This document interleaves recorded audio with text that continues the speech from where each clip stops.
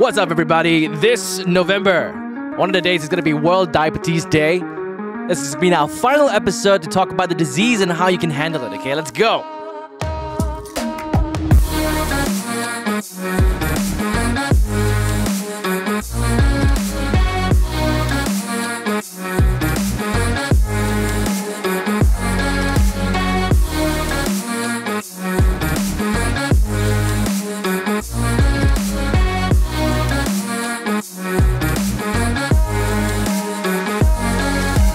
Hi everybody, how you doing? If you're listening to this episode, today we're going to be talking about diabetes and how we handle the disease. Now, if you stumble across this episode like very randomly, I just like to let you know that we've been talking about this disease in the previous past two episodes with Dr. Alex, and I think you should actually, rewind, or if you haven't listened to any of them, how dare you? But listen to the first episode, second episode, and then come back here. But if you're too lazy, then it's suit yourself lah. Okay, I'm not going to control whatever you wanted to do. But again, back on the show, really happy to have him again, Dr. Alex. How are you doing? Hey, I'm great. How are you? I'm not too bad. We are currently in between, going back to the office and working from home. So we are slowly getting back to normal, and then trying to kind of like throw away that fear of like, oh my God, what if I go out and I get the disease, the virus and whatever not. But I think like I've been doing non-stop tests. That is like the new norm now. It is. Yeah. It's like I remember at one, because we all do shoots, right? So at one point in time, I had my nose basically poked into like at least once or twice every week, and now we're spitting into little dockets almost every 3 days. But I mean, other than that, I mean, all is good.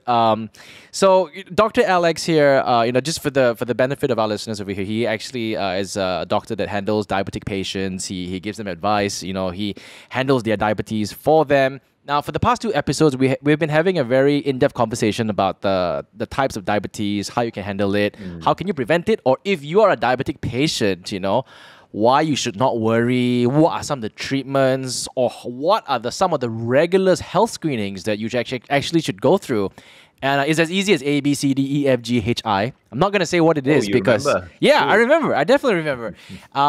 If you want to, know what this whole alphabet checklist is, you listen to episode number 2. But, today, I know World Diabetes Day is actually coming really, really soon. It's obviously to spread awareness about diabetes. Now, the first thing I'd like to ask you again, there are two types of diabetes. I know we've mentioned about this before, but can you again refresh all of our memories with regards to the types of diabetes? There's type 2 diabetes, and the other one is? Type 1, and there's also pregnancy diabetes, what we call gestational diabetes. But the most common, Jin, is actually type 2. Is like 99% of people with diabetes have type 2. And that's usually the kind that you get as you get older in life. And there is a genetic component to it. If one or two of your parents have it, then you have a higher risk of getting it. And then in terms of obesity and weight gain, unhealthy lifestyles, that can lead to type 2. Type 1 is uncommon. They tend to get it as a kid. And basically, you need to go into insulin straight away. I've seen type 1s who are diagnosed age of 4 years old, 5 years old, 9 years old, 14 years old. And they need insulin straight away. Then there's also pregnancy diabetes, gestational diabetes. I believe your mom had that, Jin. And then she continued to have diabetes after the pregnancy, right? So there's that pregnancy, or what we call gestational diabetes as well. And then there are some rarer forms of diabetes, monogenic diabetes, etc., MODY. But that's for people like me to know. Okay. Now, I just want to ask again about the pregnancy diabetes, because you mentioned that it's called gestational diabetes. What do you mean by that? It's the name is what it says on the tin. Gestational is just a fancy doctor way of saying pregnant. Oh, and then it's like. Do they get diabetes when they're pregnant? Is it because of the hormones, or is it because of what they consume, what they eat, their lifestyle, the fact that they are not as active as they were as compared to when they were not pregnant? No, it's this creature that's living inside your womb for 9 months, right? No, what happens, honestly, is that the interface between baby and mom is Yep. this thing called the placenta, and then Yeah. the placenta shoots out all these hormones and shoots out all these messages that prevents the mom from absorbing or using up her own sugar and Right. tries to divert it towards itself. So it's like, Jin, you and I were perfect parasites for 9 months, Yeah. we really sucked from our host. Um, yeah, but sometimes that doesn't work in a sort of very balanced and perfect way. So what happens is for the woman, right? She has more sugar in her bloodstream. It's supposed to be all sucked up by the baby, but sometimes the baby doesn't eat it all up. Right. And so the extra sugar is there. It can't enter into the cells because of some of the hormones that are being produced by the placenta. So therefore, the sugar will be high. And we still have to treat it because it's been shown that if the sugar is high, then you will end up having more pregnancy complications, Right. birth defects, and even giving birth to babies with diabetes is more difficult. After they come out from the womb, then sometimes they can have a opposite thing where their sugar is low, etc. So yeah, it's something that we have to treat as well. Oh, okay. This is actually very interesting because we didn't really get very in depth into it. So, is No. there any way for a pregnant lady who maybe just found out she's pregnant, and now if she's listening to this podcast, she'll probably think like, oh, okay, maybe I should take precaution. You know what I mean? Is Yeah. there any precaution that a pregnant lady could take in order for them to not be able to be, diagnosed with diabetes? Yeah, so I think you see the thing about this is that every pregnancy is different. Yeah. So like for even my own children, my first and third my wife, the first and third pregnancy, Yep. she kena, but the Okay. second one there wasn't. Okay, so same woman, but three different babies, three different sort of outcomes. So I think the first thing is to go and see your gynecologist, your Yep. obstetrician, and sort of if you have risk factors which are identified, that means you previously had it before, or you have parents or a sister, an older sister with diabetes or pregnancy diabetes, then you can go and do the sugar drink test, what we call an oral glucose tolerance test, to sort of diagnose whether how your body adapts to high sugar levels. Right. And see whether you have this gestational diabetes Okay. or not lah. So that's the first thing is to know lah. In terms of what to do, I mean, obviously eating healthily is always going to be like must say one lah. Yeah, you have to Right, lah, no especially- choice. Yeah. Yeah, especially if you're pregnant, right? You don't want to be eating like all this like nonsense things that might not be good. You don't want to be drinking alcohol and Yeah. being unhealthy to your body, right? You're carrying a baby. Yeah. So yeah, I mean that, and then making sure you still remain active. I think one of the misconceptions sometimes is for women, they sort of say, "Oh, I'm eating for two." And then they're like, wow, go to town, man. Yeah, like they super gasa, 3 plates of chicken rice and 2 char kway teow and 1 nasi lemak in one sitting. Okay. So it doesn't work that way. Yeah, so you don't necessarily need to sort of eat until like crazy and you gain too much weight during pregnancy. That's one of the risk factors. Right. I mean, other risk factors is the placenta itself, and your background. What your family history of diabetes is like. Right. Whether you previously had diabetes in another pregnancy. If So- you're overweight to begin with, then also it's a kind of like risk factor. Yeah. Right. So when you say gestational diabetes, right, and then Yep. I mean you casually mentioned about your wife on your first kid and your third kid. Yep. I'm yep. just kind of curious why you mentioned first and third. Is it not permanent, or is it like reversible if you take good care of Yep. it? Yeah, so what happens is, in your mom's case, Yep. she's one of those where it continued on. I So there's see. three possible outcomes from pregnancy diabetes. Okay. The first is like with your mom, it carries on. The diabetes carries on. Yeah, but my Okay. mom tells me that I don't think my mom. Okay, trust me. If I go to my mom right now and say that, oh, did you get gestational diabetes? She's like, how was that? Pregnancy diabetes lah. Yeah, diabetes but when you're pregnant, she'll yeah. probably. I mean, like, she told me that when she was pregnant, she had a lot of cravings for like Sweet stuff. what's the sorry, she called it aerated water, but soda lah. Coca-Cola. Okay, She would love to yeah. drink like 2 cans, 3 cans, and stuff like that. So it's cravings that she had to kind of like, attend to lah. So although she didn't like eat a lot of food or put on super a lot of weight, but I think her craving was a lot of sweet stuff. So I guess that was one of the contributing factors to her being diagnosed with diabetes. But then again, my mom gave birth to me so long ago, where technology back then versus what it is now is completely different. So different, yeah. But then again, yes, go on. You were saying that some, like my mom, after she had me, it stayed on, and with some pregnant women, it actually goes away. Yeah, so some of them, it's very clear. Once you deliver the placenta or once baby comes out, the sugar just drops back to normal. Right. And then the third outcome is kind of, it drops back to normal, but it can actually come back again later on in life with permanent diabetes. Like you give birth when you're 25. Right. Okay, but then you kena the real diabetes, the permanent diabetes, type 2 diabetes when you're 40 years old, 45 years old. So that's what I'm kind of talking about. Right. Yeah. Okay. I mean, it's really good to know about pregnancy because I don't think we really dwelled into that. So it's good for... No, I think you bring out a great point. Yeah. Yeah, it's good for pregnant ladies to kind of be aware. So at least, you're aware of what's happening. Because, sometimes when people, like, if someone is not aware and then they're pregnant and suddenly the doctor says, oh, you've got gestational diabetes, right? I'm just afraid that some of them will just go back, oh, no, I'm now diabetic. I'm now that, they will go back thinking that, oh, no, it's not reversible and stuff like that. So it's good to know.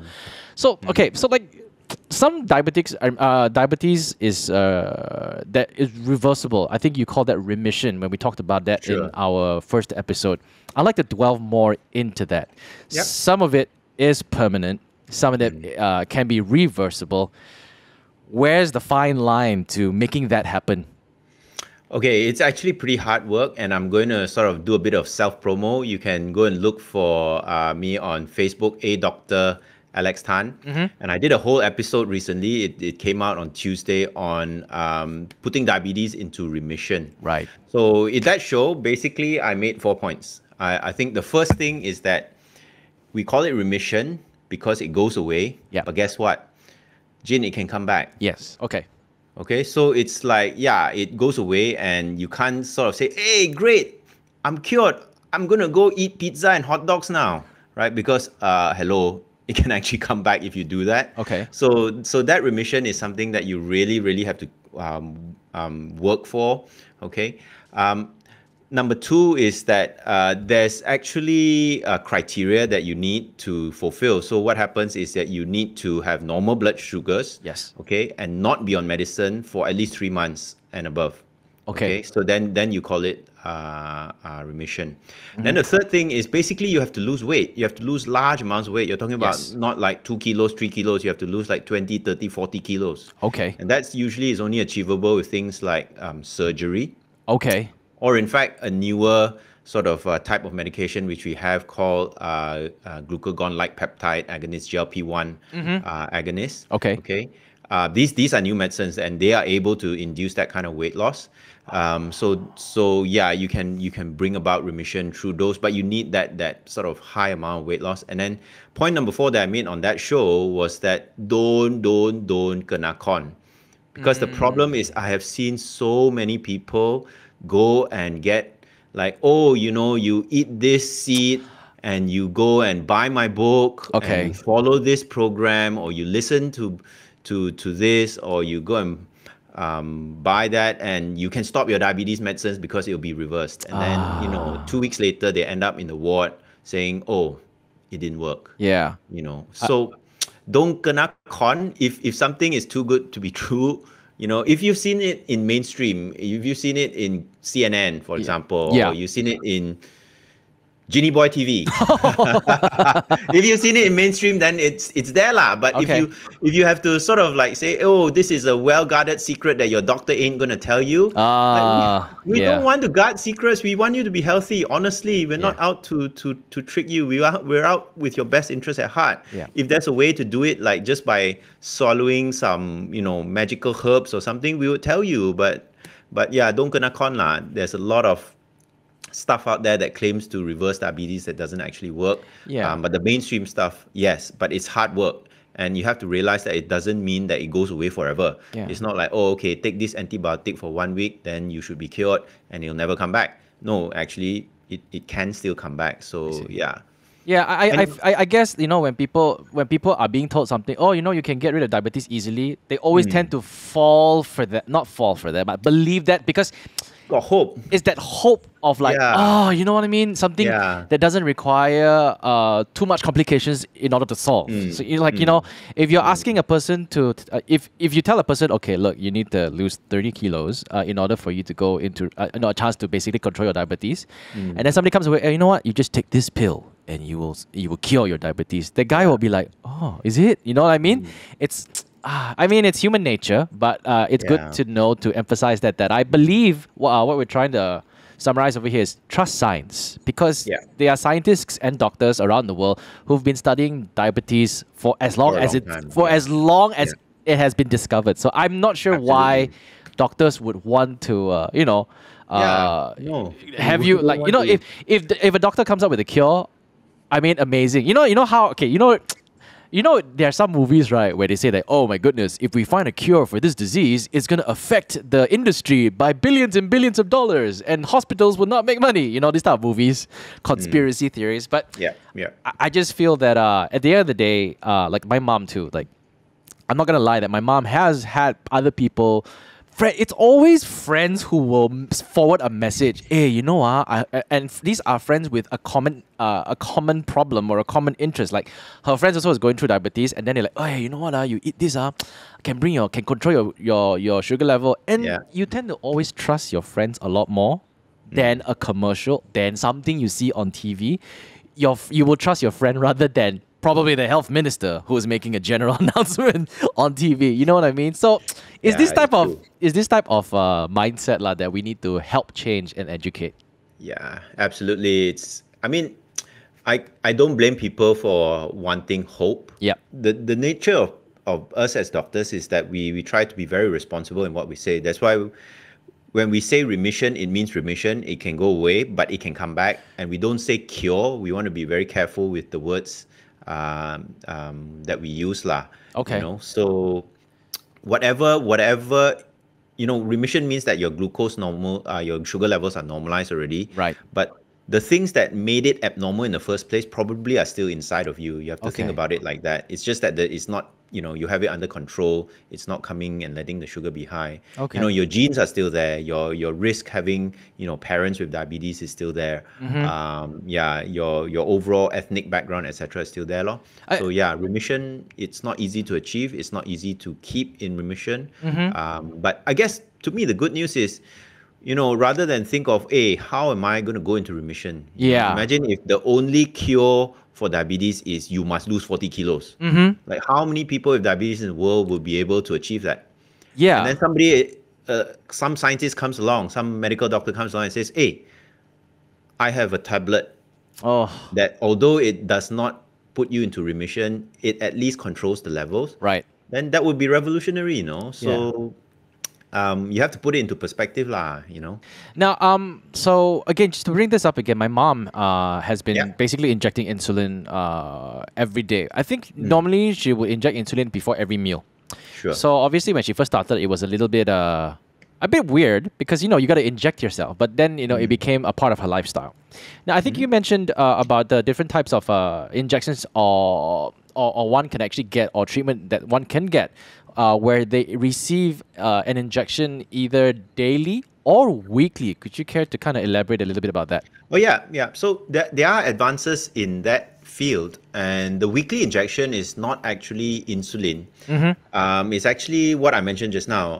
These GLP-1 receptor agonists. Right. So what happens is GLP-1, glucagon-like peptide, big mouthful, big name. Yeah. Is actually a hormone which is released from inside of us. Okay. Right? All of us have GLP-1 inside of us. It's released every time we eat. Okay, and then GLP-1 goes and acts on your pancreas. Your pancreas is this another organ that helps to produce insulin. Okay, and what is special about it is that GLP-1 also has a side effect of weight loss. I see. And pretty good weight loss, right? So what happens when you normally eat? You eat, this GLP-1 comes out and he does two things. He makes you reduce your appetite. I see. Okay. Number one. And then number two, he makes your pancreas make insulin. And then insulin, your own insulin from your own pancreas, helps to lower the sugar. Okay. The insulin which is made by your own pancreas has got a auto shut off. Okay. So what happens is like the insulin that your mom uses, Yep. she selects the dose. Like she has to sort of say, okay, I'm going to eat one bowl of rice, so therefore the dose of insulin is X.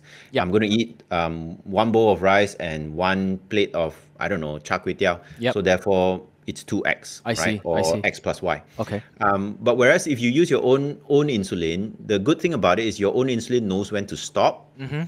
Right, so it's automatic, so you can't over insulin yourself. You can't end up with a higher dose than you need and then have a low blood sugar instead lah. I see. Right, and it's always the part you need X amount of insulin, it'll give X amount of insulin. You need 1.5X insulin, it'll give 1.5. So that's a great system to sort of utilize. Mm-hmm. The problem with our own GLP-1 that comes out from our own bodies, right? It don't last too long. I see. It's broken down really fast. It's broken down within minutes.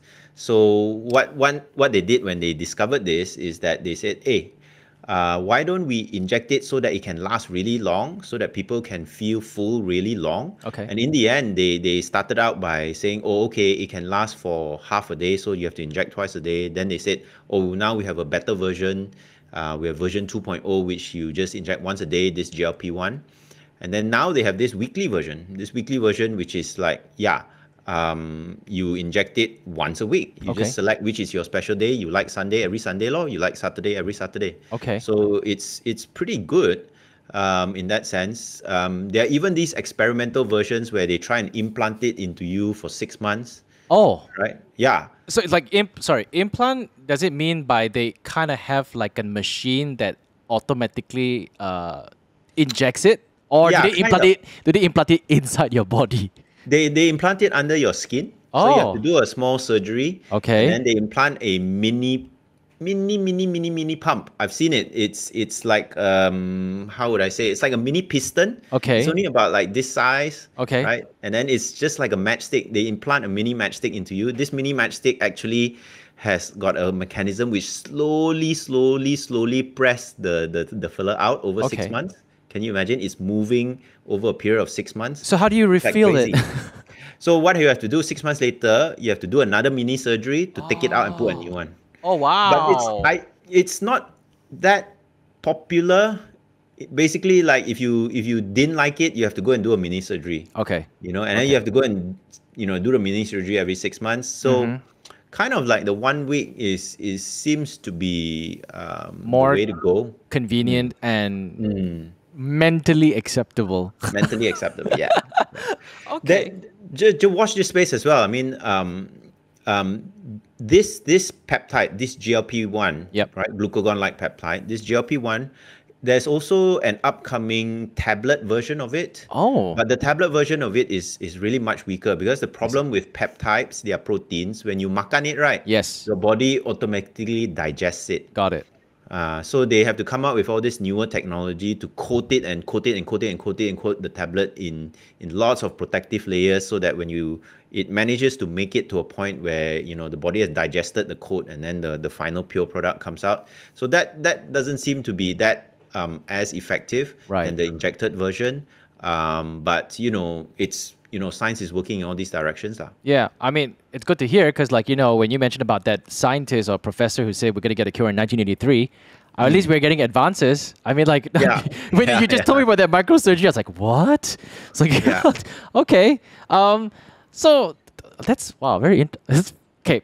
Very quick question though, like, can my mom do this? Or, what are the requirements? What are the prerequisites? Is it your age? What condition are you allowed? There's no prerequisites. You need to bring her to see her diabetes doctor. Right. It kind of may not be able, so you need to have a reasonably fit body, and you need to have your own pancreas sort of working. Okay. So if your mom's pancreas, because of her age or other illnesses, etc., doesn't make its own insulin already, then there's no point giving this. Okay. Right? Okay. Because you need your own insulin to come out and then have this automatic action. Got it. Okay. Number one. But there will be tests. Like, say if I bring my mom, there will be tests for you to kind of determine that whether she's eligible for this treatment.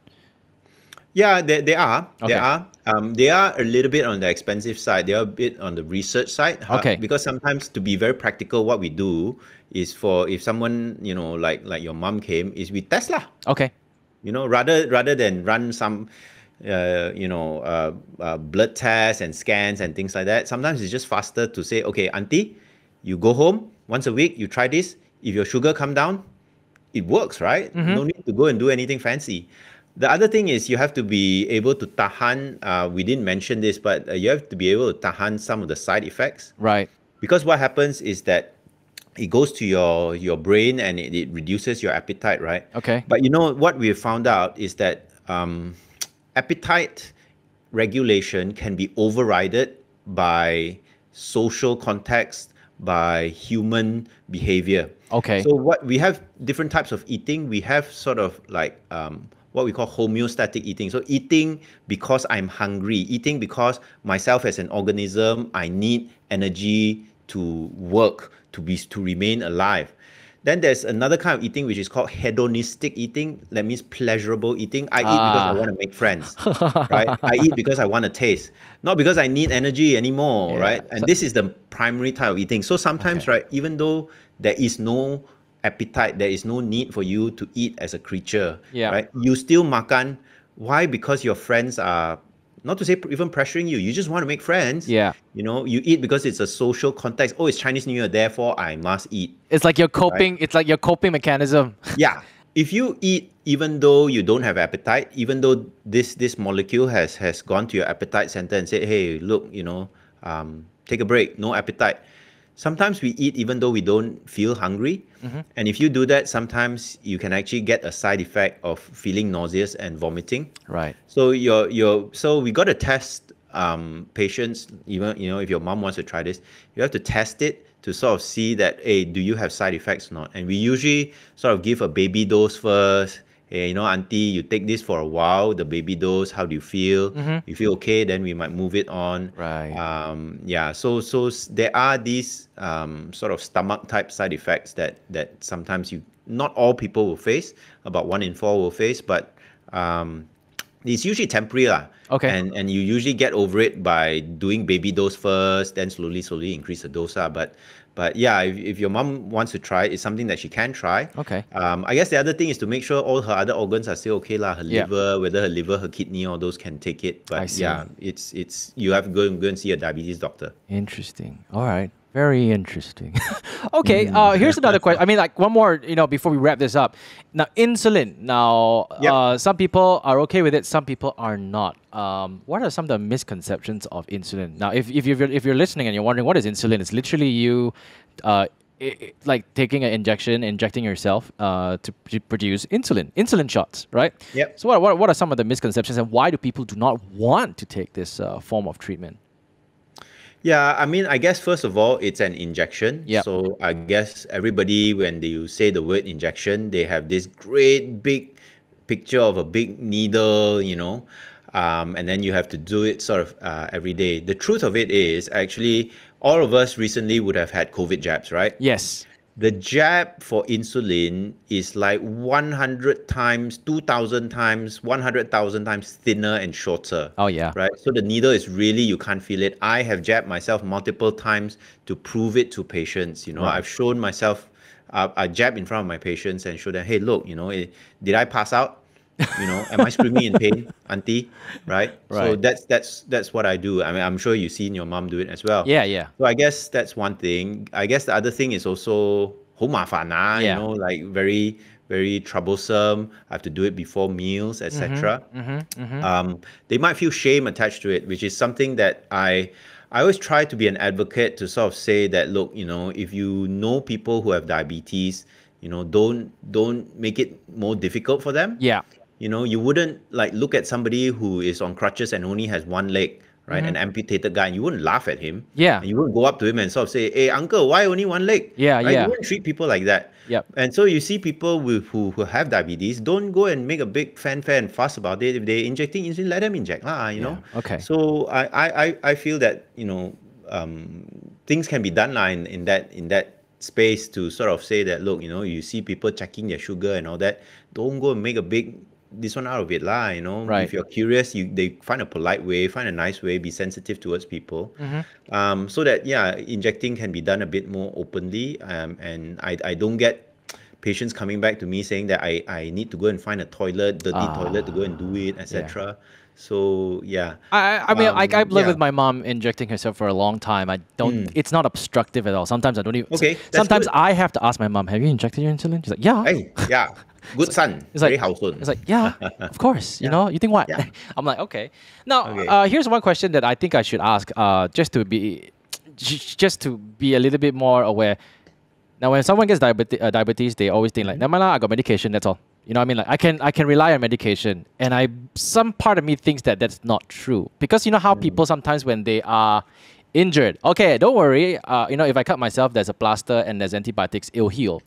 So should people have that mindset? It's okay lah. I have diabetes. I have medication to control my sugar. I can eat whatever I want.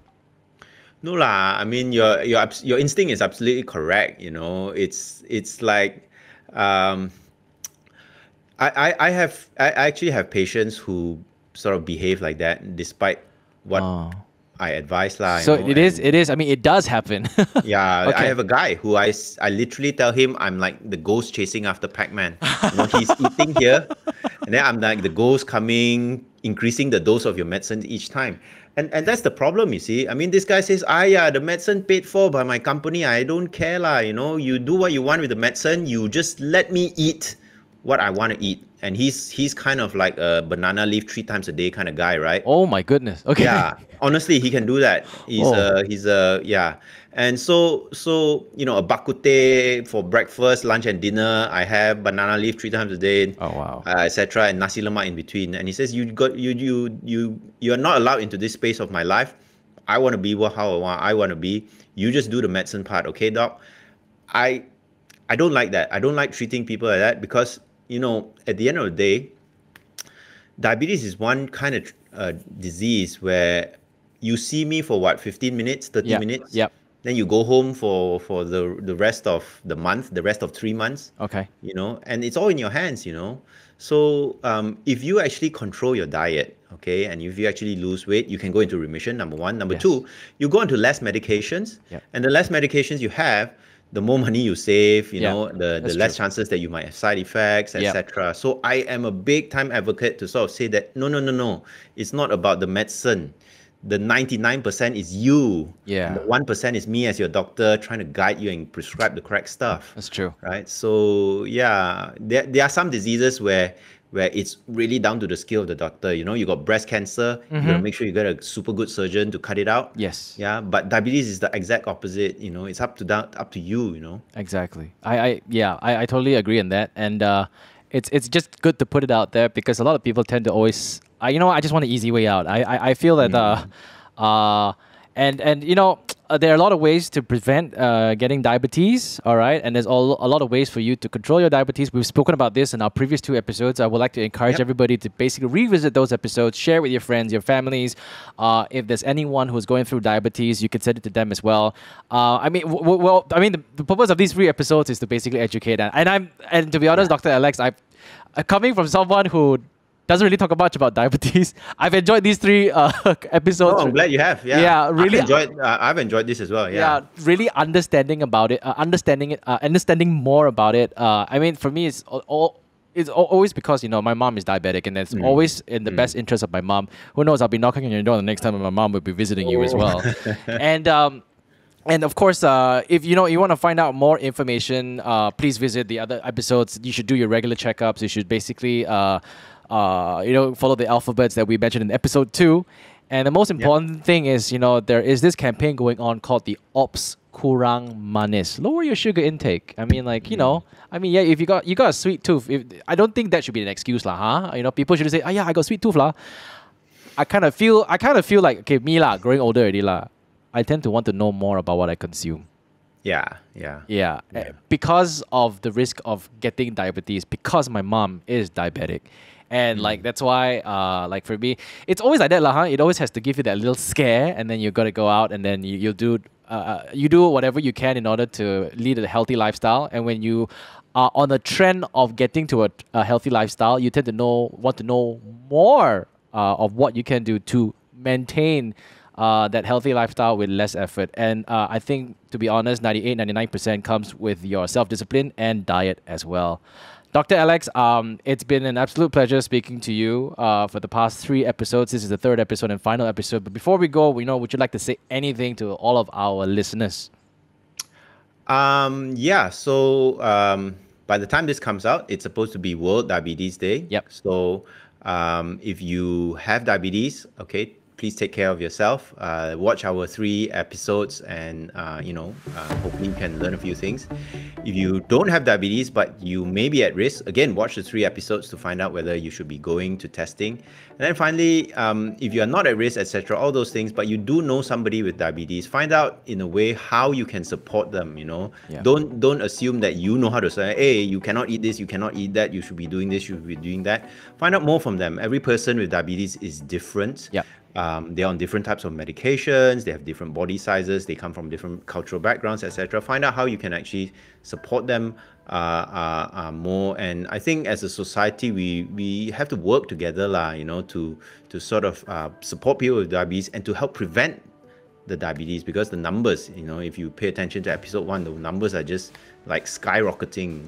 Diabetes all across Malaysia. Yeah. So, and remember, #ops kurang manis. Yeah. This doesn't just go on Diabetes Day, okay? It goes on forever. And tell your friends to take care of their diet. Of course, hey, go pick up a sport, man. Go jogging. I just picked up cycling. Did my first 36 kilometers today, and I almost died. But but it feels good. Actually, you look really, bright and energetic. It's the makeup. It's the makeup. No lah.